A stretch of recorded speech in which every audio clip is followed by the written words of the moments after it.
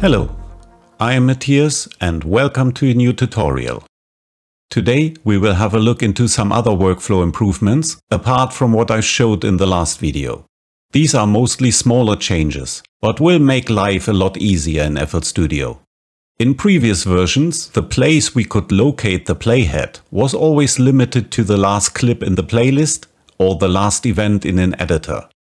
If we wanted to extend this range, we had to add events or clips to a later point to get more space to work with. This got changed now for a good reason, which will make a lot of you very happy.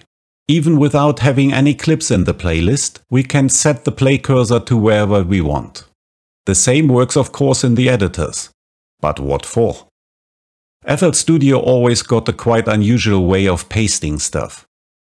Clips and events got inserted at the very first full bar line, which was visible on the left-hand side. Copying this pattern clip and scrolling over, that bar 13 is the first full visible bar on the left-hand side, locates the pasted clip to this bar line. The same in the piano roll editor. Copying this note, scrolling over to bar 5, inserts the pasted note at the grid line of bar 5, even if there was plenty of space before.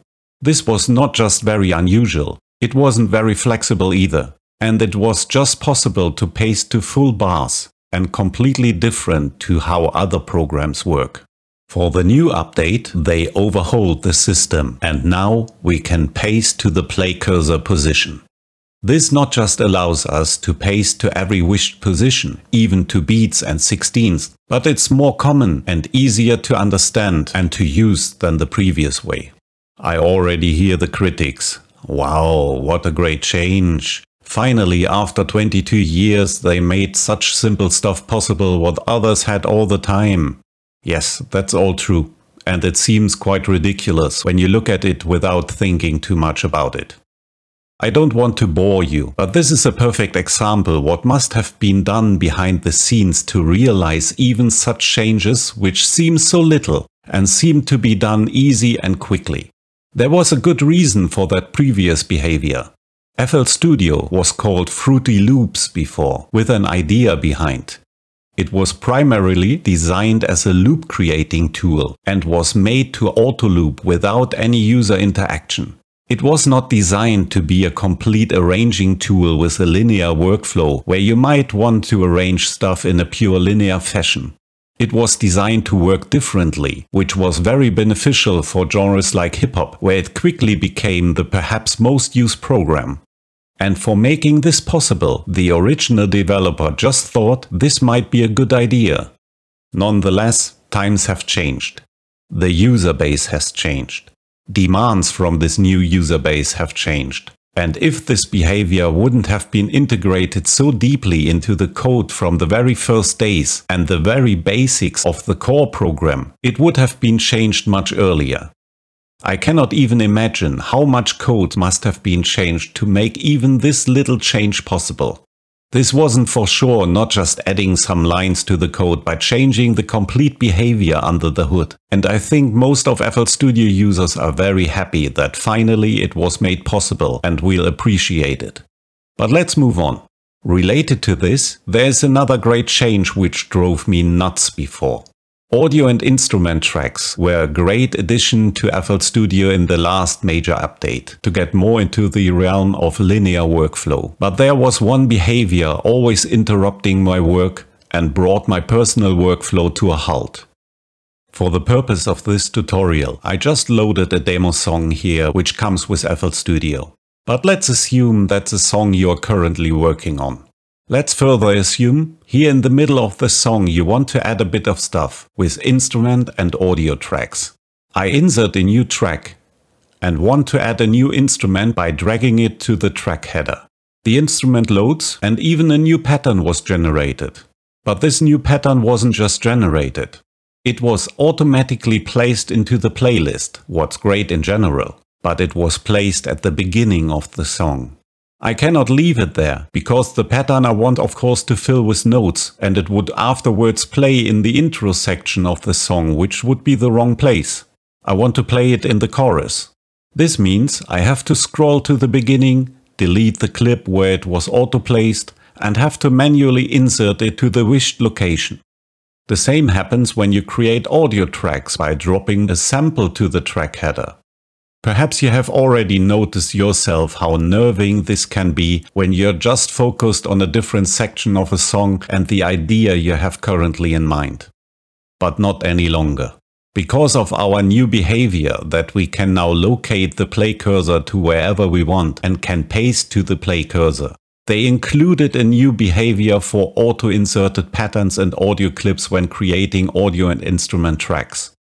I do here the same and insert a new track into the project. I place the play cursor to the start of the chorus and drag over my instrument. This makes me very happy. No more deleting and inserting the pattern to the wished position. Now with audio clips. My play cursor is in the right spot, but just to demonstrate that it's really play cursor related, I place it to a different beat. This is such a great change. It looks tiny on the paper, but this will have a giant impact on my workflow. Did you notice the other change which was visible here? When creating instrument tracks in the older version, the new track was auto-selected that you can play the instrument directly after the creation. But when doing the same with the audio track, the track below is still selected, which I right-clicked before to insert the new track. Because we got now more actions which rely on selections, the behavior was changed now too.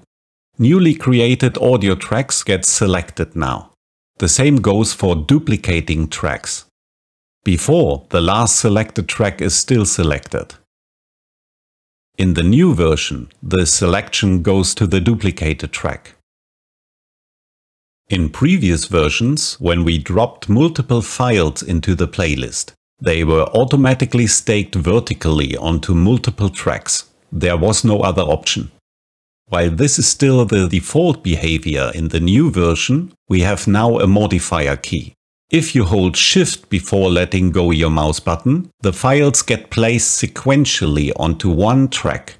This will be a great help in those situations where you need it. One more for today. In the playlist, we have now a new button.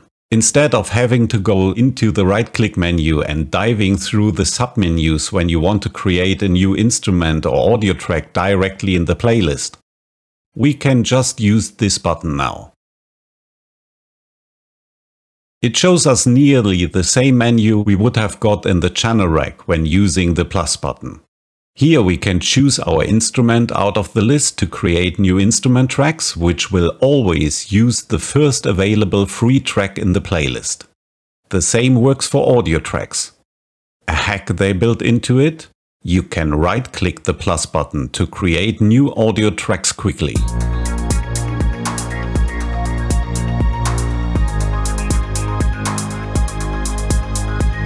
That's it for today. Smaller changes and additions, but I think they are really a great help. And bit by bit they put the puzzle together. I hope you will enjoy them as much as I do.